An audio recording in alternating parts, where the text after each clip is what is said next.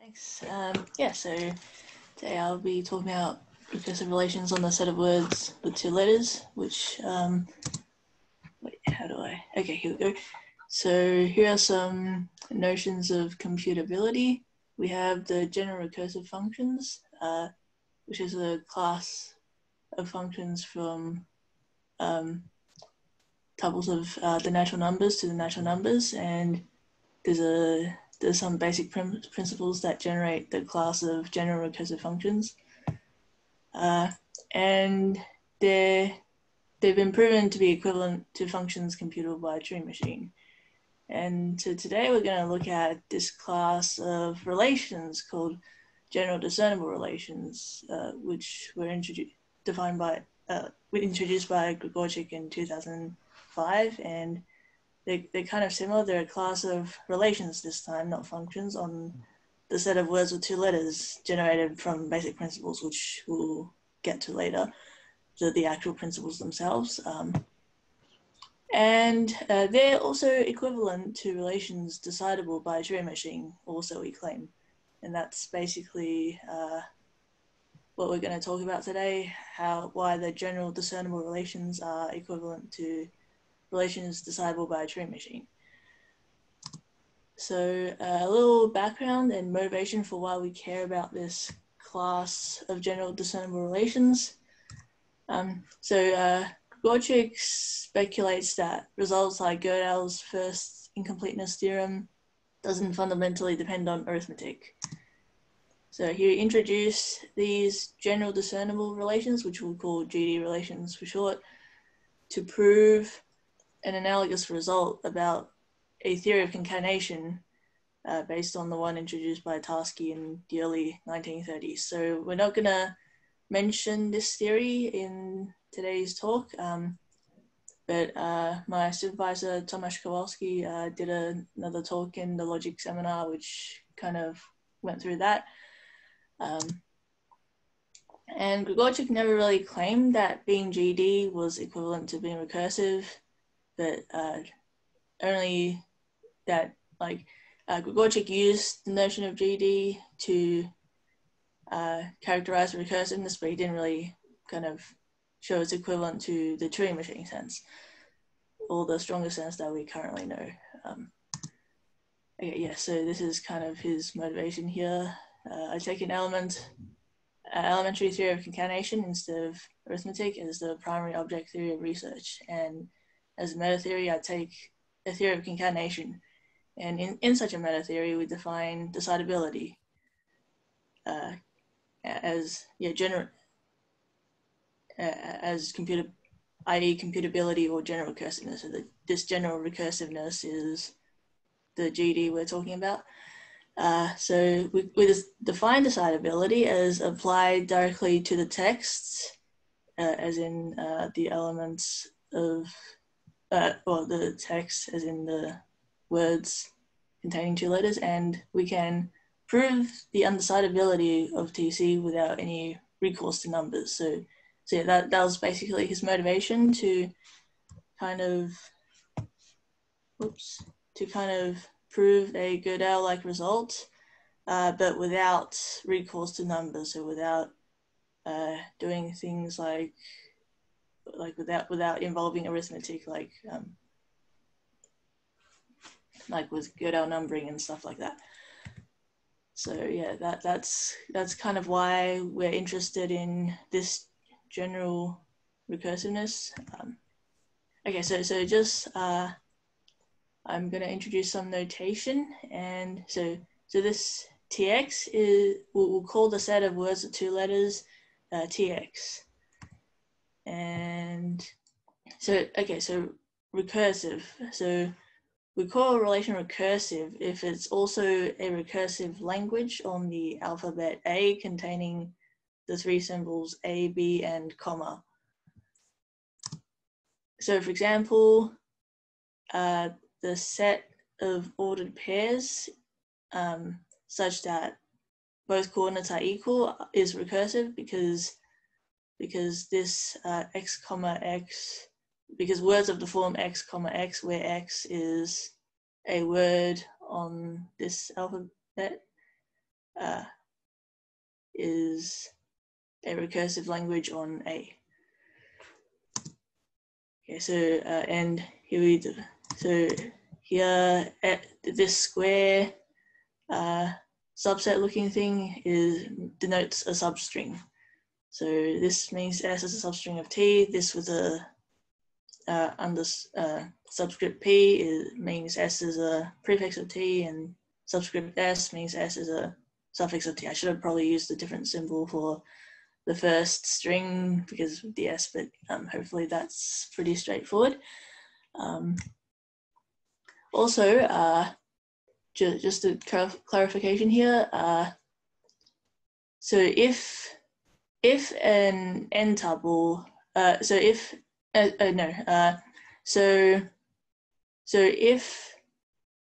a set R, if you take the complement of the set R with respect to the set of all n tuples of Tn, if that complement is recursively enumerable, so if this blue set here is recursively enumerable, then that's equivalent to the fact that this whole complement with respect to R, but the complement with respect to the language is recursively enumerable. So basically this blue set is recursively enumerable if and only if this whole purple set is recursively enumerable.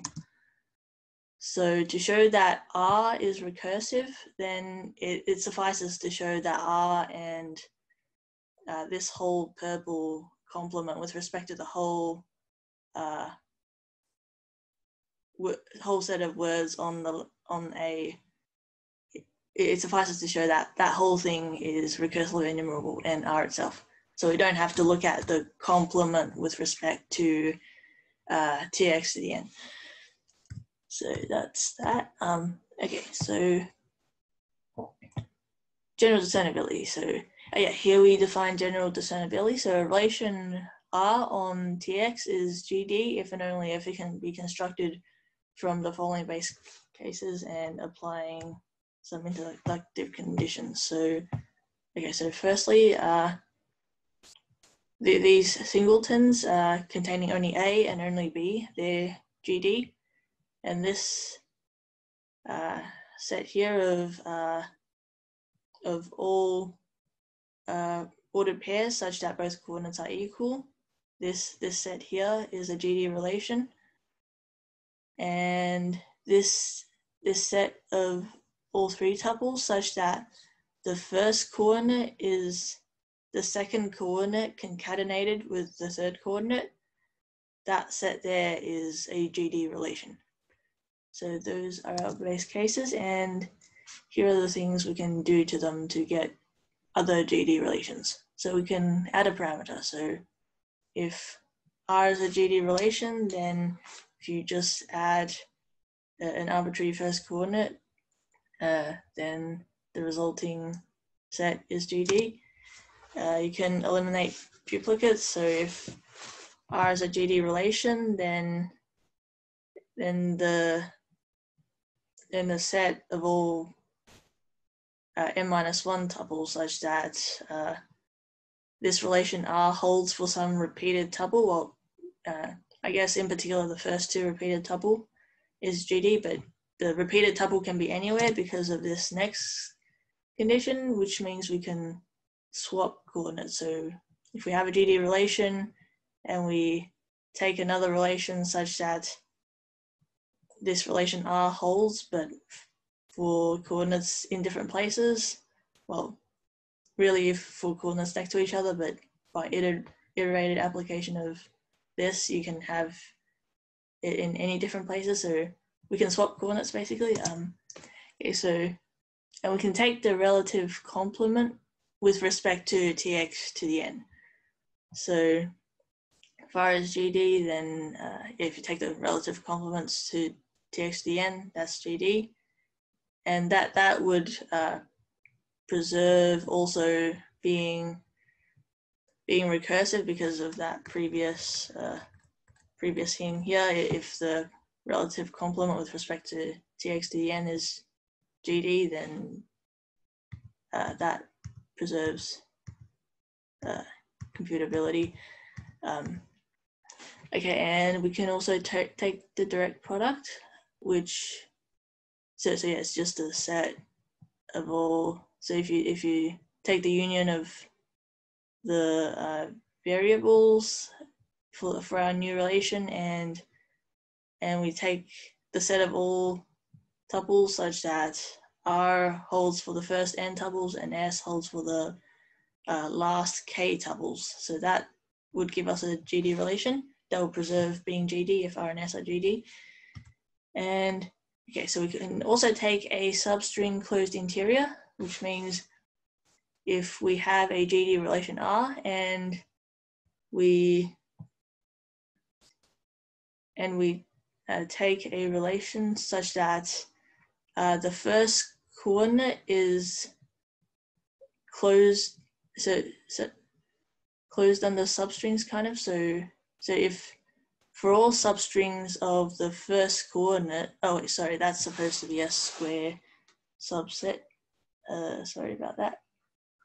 That's supposed to be a substring. So yeah, so if we take all n tuples such that for all substrings of the first coordinate, R holds for that tuple with the first coordinate replaced by a substring, then that new relation there is GD. And we can take complementary projections, which means if we have two, so if R can be defined in such a way that there exists two GD relations such that R is equivalent to S with some coordinates existentially quantified, and not R is equivalent to T with some coordinates existentially quantified, then R is GD. So basically, if there exists two GD relations such that their projection on some number of coordinates is equivalent, then that projection is GD. Okay, so here's an example of how we might construct a GD relation, which is, so we can kind of see that. Yeah, we'll just kind of go through. So this singleton AB is GD, but it actually takes a bit of doing to kind of show it directly from our inductive conditions and from our definition rather. So let's take this relation R and this relation S. So what is R? R says that first coordinate is the second coordinate concatenated with the first coordinate, a third coordinate, and Y is A and Z is B. So R is basically just A, B, and S is all triples such that the first coordinate is A, or the first coordinate is B, or the first coordinate is Y concatenated with Z. The second, yeah, I should just use I'll just use the letters from now. So T is equal to Y concatenated with Z, and both Y is not A and Z is not B. So yeah. Okay, so yeah, I define R in this fancy way because it will be clearer why R would be GD. So yeah, there exists Y and Z in TX such that that exists if and only if T equals AB. So we're just kind of saying why R is this set here, I think. No. So okay, right. So now we're kind of defining a new relation that's existentially quantified over R and S. That can be existentially defined by existentially quantifying over a coordinate of R and a coordinate of S. So we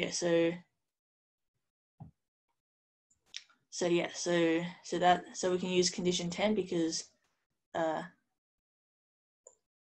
AB is the projection of R onto the first coordinate, and also the relative complement of AB with respect to TX is equivalent to there exists Y and Z such that this relation holds. So by 10, if we can show that R and S are GD, then this singleton is GD. And okay, so this kind of goes through Y, S, and R as GD. So so to show that S is GD, we kind of have to go through all these steps, which kind of I went through a few steps at a time. So right, C is the specified relation in condition 2. So this relation here is the relation that says, so condition 3, which is the relation that describes concatenation. And here, these red relations are condition 1, which describes, which says the singleton containing A and the singleton containing B are GD. And we can also take negations and conjunctions based on, if you have the slides in front of you, you might already have it. So you can take, so condition A says you can take conjunctions, and condition 7 means you can take negations, basically, which is the same as relative complements when we're talking about sets in this context. So so so then S1 is GD, and S2,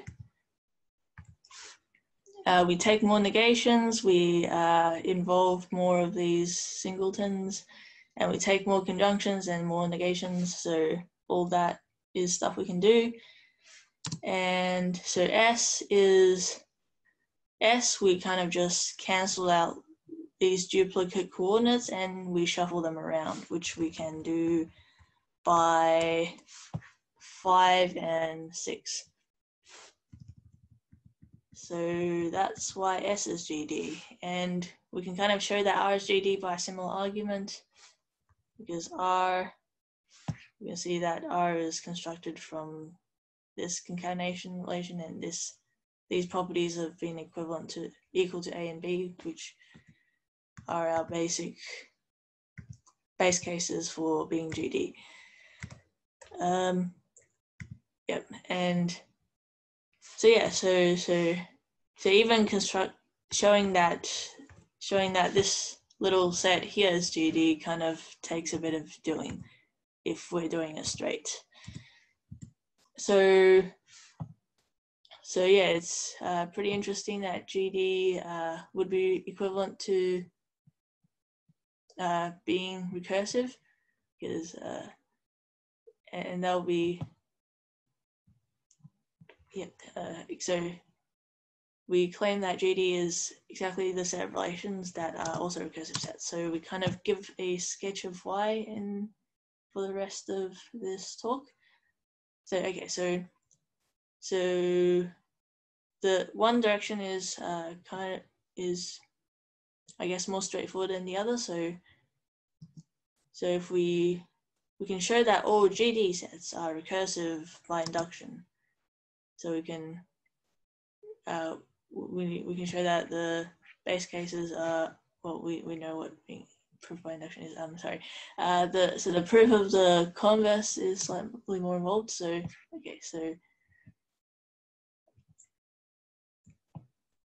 so the idea is, so this is kind of how we came up with the idea. So GD, the class GD we kind of suspected the class GD can't support sets of strings with lengths that grew polynomially. And Quine and Schweitzer showed that multiplication can be interpreted in theories of concatenation, and their interpretations relied on a string that kind of witnesses the multiplication and seems to relate the multiplicand to it in a GD way. And so we got the idea that, so this witness that they used is a computation process. So we kind of thought we can kind of use we can use a Turing machine computation process as a witness in proving this somehow. So here's the idea of the proof. So suppose that R is recursive, then there exists Turing machines M and N, such that M accepts N. So M accepts R and N accepts the complement of R with respect to, well, actually N just accepts the complement of R with respect to the whole alphabet, which is the same, which would be sufficient because of the thing I talked about before, the diagrams. And okay, so if we show that the n+1 area relations, so these two n+1 area relations are GD, then we can apply axiom 10 to these two relations to obtain a GD relation, and that relation is R. So why is this the case? Because so SM is, so we have X, which is an n tuple, and we have an accepting computation of X. So because in that case, our R will be, there exists CM such that SM holds for X, blah blah blah CM, and not R holds if and only if there exists Cn such that Sn holds for those coordinates with ACN at the end. So okay, so here's some kind of lemmas we need. So and some definitions. So we also have the notion of GD functions. So we call a function GD if and only if its graph is a GD relation. And we have this altered version of axiom, well, inductive condition 9 of being GD. So we can take, so we kind of enumerate over the substrings of Y, but we can also keep Y itself as a coordinate in, so if we have a relation R and we have and the new relation is defined in this way, but with Y itself as a coordinate of the old relation R, that still preserves being GD. Yeah, so now we have, and this lemma says a relation is GD if and only if its characteristic function is GD. And we define its characteristic function by just basically mapping it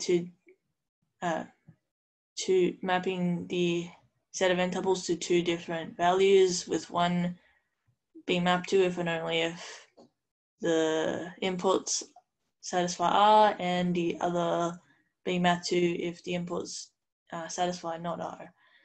And then R is GD if and only if the characteristic function is GD by this definition.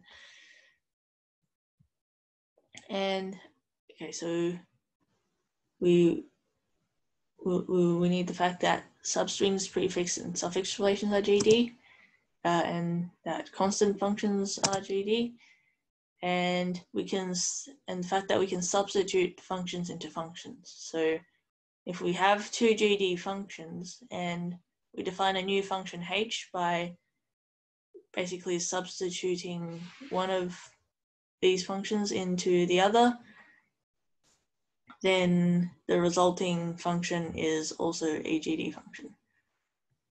So yeah.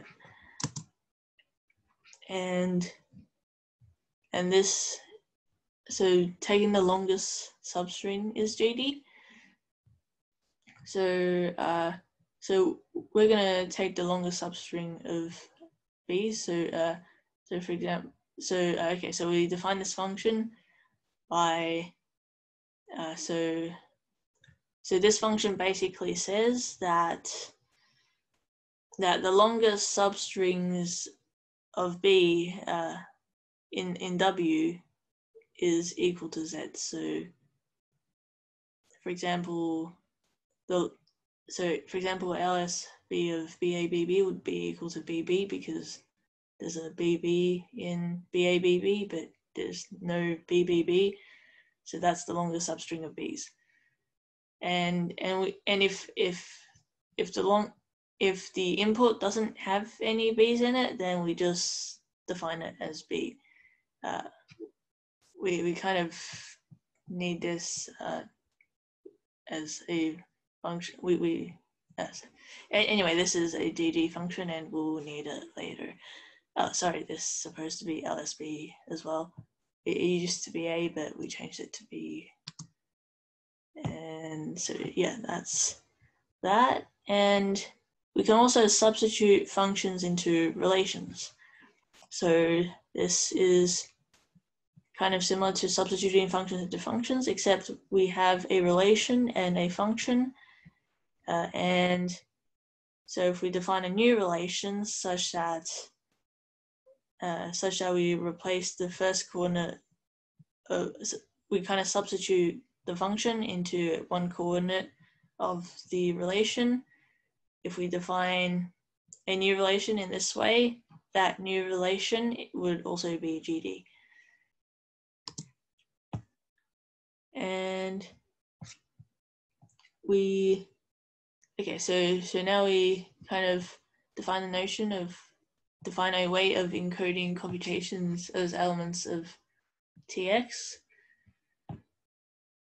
So given a Turing machine on the requisite alphabet, the requisite alphabet being with a tape alphabet of A, B, comma, and blank space.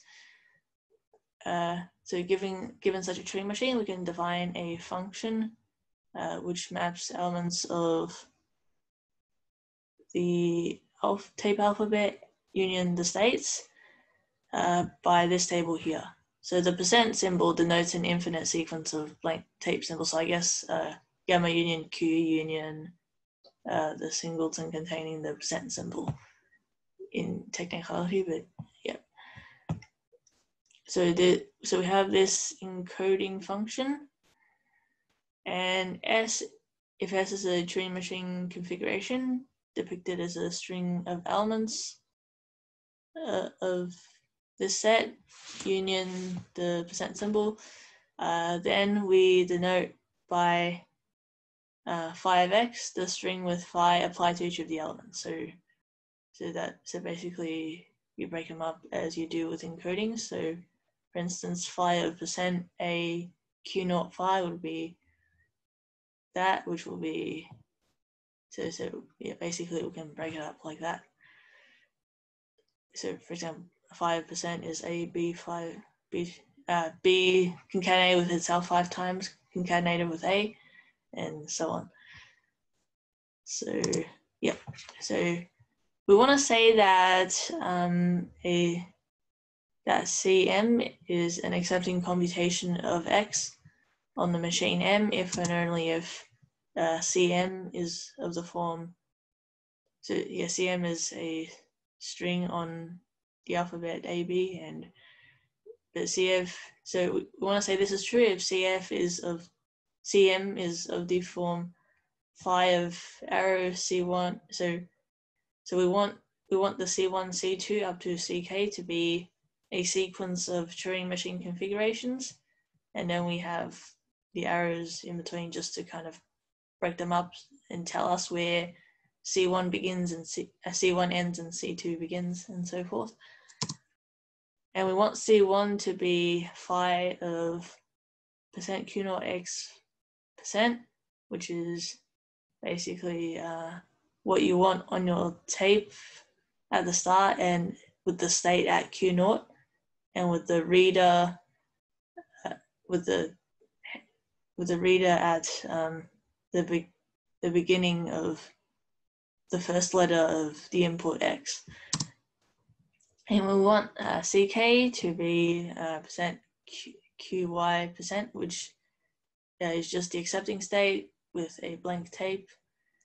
And so each configuration CI is obtained by doing one step of computation on the machine M with configuration CI-1. And so condition 3 shows, no, not condition 3, condition 2. Condition 2 shows that we need the encoded version of X to construct CM, because we need this X here, and if we break up the phi, we'll have a phi of X here, so we need the phi of X. And so we want a relation E such that two strings are related if only if the first string is the encoding of the second string. No, if and only if the second string is the encoding of the first string U. And to make the relation GD, we want another parameter that witnesses the encoding. We kind of need another parameter, in fact, that witnesses the encoding of U as V. So instead, we actually want a ternary relation, and we want to say that E of U, V, and UVW, if and only if V is the encoding of U, and W describes the steps taken to encode U. So for instance, if let U be ABB and V be ABA, ABBA, ABBA. So V is the encoding of U. And so we'll also need a separator sigma and a marker delta. And so we want to say that E of U, V, and W, if W is this string here. So we have sigma, we have kind of these sigmas as separators, and we have these things here, which are various stages of encodedness, so to speak. So we have delta ABB, which is, we start with ABB and we haven't encoded anything. So the marker delta kind of marks how much, where we are in our encoding. So everything in front of delta is encoded and everything to the right of delta is not encoded. So the delta moves to the right, and each step follows by encoding one letter of the string to the right of delta. And we end up with the delta at the right and the fully encoded string on the left. And so in general, W is a string of WIs separated by sigmas, and each WI is something delta something with the something in front of the delta being encoded stuff and something to the right being unencoded stuff.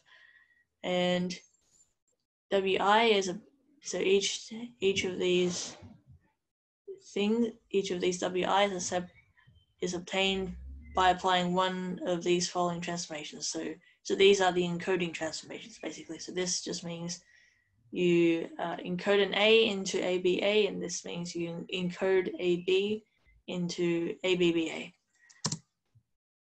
And if we take delta to be this string here, which is, and sigma to be this string here, they will always work as separators because they won't kind of interfere with these WIs, and we always know where the sigmas and deltas begin and end. So if we take the longest substring of B's of U, and then follow it up with 2 B's and 3 B's, and because the longest substring of B's you'll ever get in W, we'll ever get an encoding is 2 B's. So if we have 2 B's and at least one extra B, then that would be basically okay, because none of these WIs will have more, all of these WIs will have less B's than delta, and that's why these would work as separators, basically. And so all we're doing is concatenating GD functions. So this is kind of a sketch of why E is GD. So all we're doing is concatenating GD functions, because we have this GD function can concatenate with some basically identity functions, and we're taking constants, and we're taking, right, yeah, so yeah, we're concatenating constants rather, not because BB is a constant and BBB is a constant, and that's also a GD function, and we're substituting the above into GD relations. So we're substituting these into GD relations, and we're taking conjunctions. So if we write this formally as a relation, we can say that that's satisfied and that and that and that. So that's a conjunction. So if each of these properties are built from GD, like built up to be GD relations, so to speak, then we're just taking the conjunction of these, and we're also just taking substrings, prefixes, and suffixes. And where do we do that? Right, so yeah, if we write this formally, we'll kind of need to say that W. All right, there's also another property that W1 is equal to delta U, and the WK is equal to V delta. So that's where the substrings come in. We need to say kind of delta, sigma, delta U. Sigma is a prefix of W, and that kind of stuff. That's where we take substrings, prefixes, and suffixes, and we quantify over substrings of W. So where do we do that? We can sorry, kind of quantifying over substrings of W. So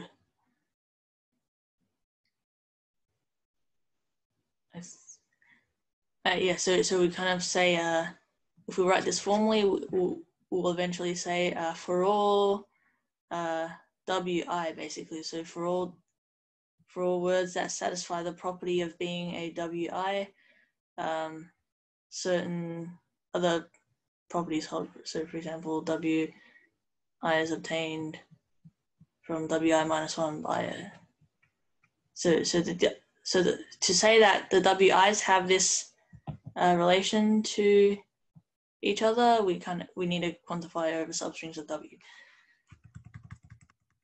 Okay, so that's basically all we're doing to construct E, and also if we the n-ary version of E, so to speak, would also be GD.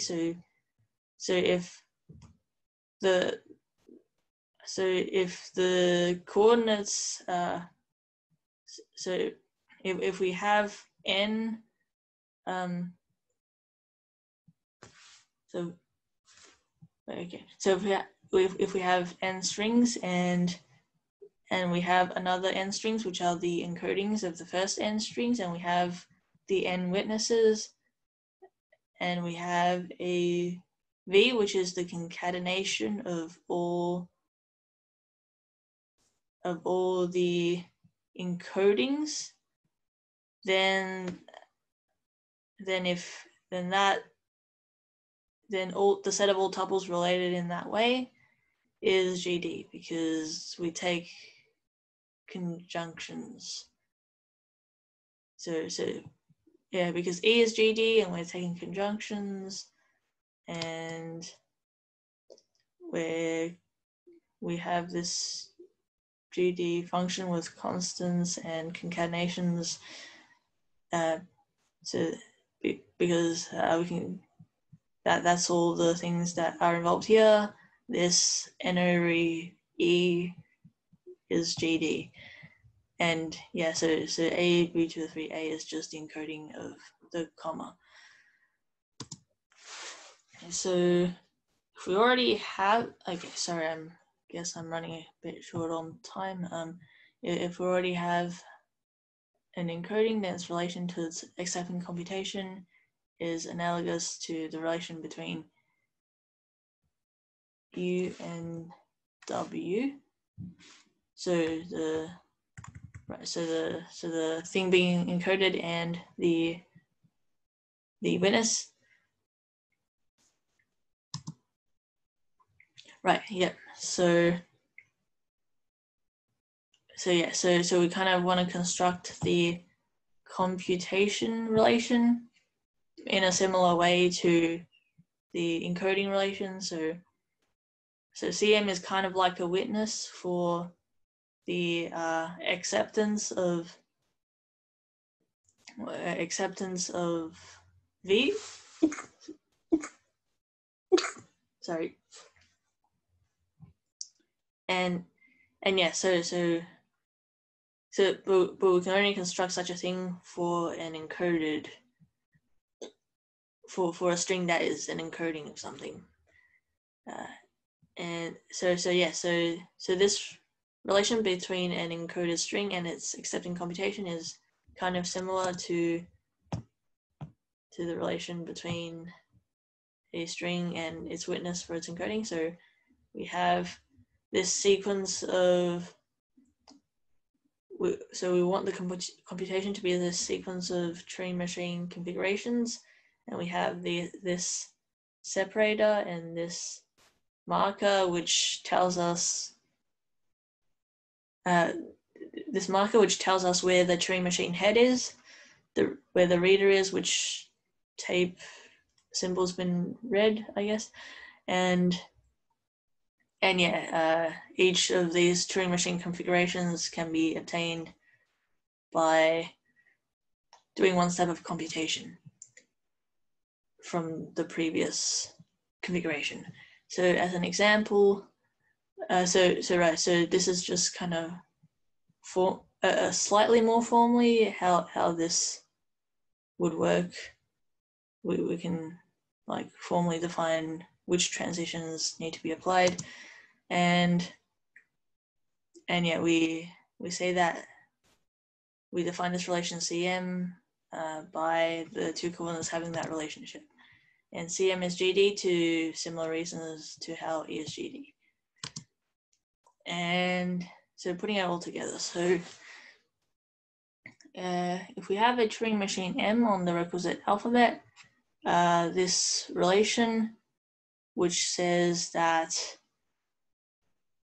this V is the encoding of these n strings, and this CM is an accepting computation of this V.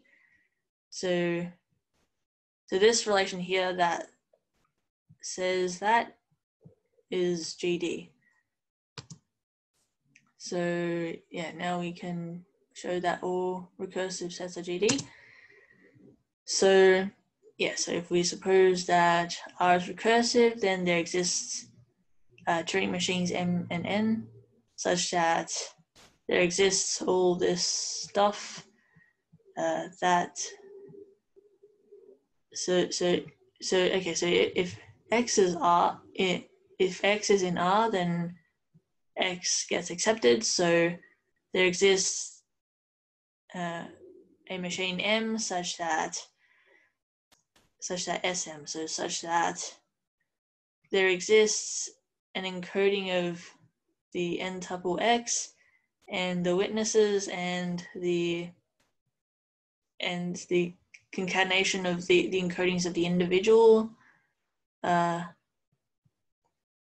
coordinates of the tuple, and an accepting computation of that encoding. So that's what SM says, that X is accepted by CM, basically, if there exists all this stuff in between such that this relation holds. So I guess, yeah, in short, this thing here says X is in R if and only if X is accepted by the machine M. And this thing here says X is not in R if and only if X is accepted by the machine N. And yeah, acceptance by machine M and machine N can be characterized as existentially as there exists blah blah blah such that a GD relation holds. So that's why R is GD by rule 10 of the definition for GD. And yes, that's it. Thanks for listening.